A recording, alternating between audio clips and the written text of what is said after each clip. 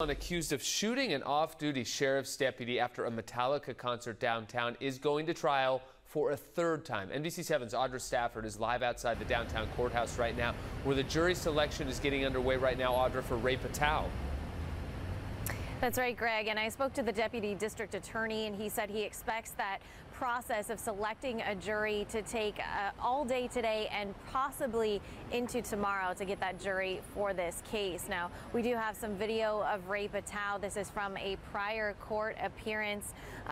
He's now being retried again on 3 counts of assault with a deadly weapon.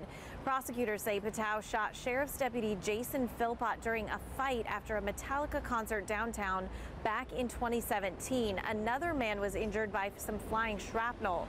Pitoau was convicted of having a loaded gun in public, and because he has many prior convictions, he was sentenced to 27 years to life in prison. But twice now, jurors have been split on the charges of assault with a deadly weapon.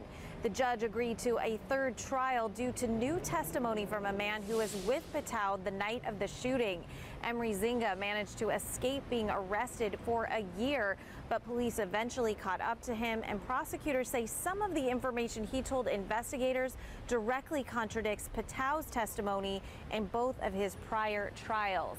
Now, once the jury has been seated, the opening statements will get underway in Pitau's third trial. If he is convicted this time, he faces another 105 years to life in prison. Live downtown, I'm Audra Stafford, NBC7.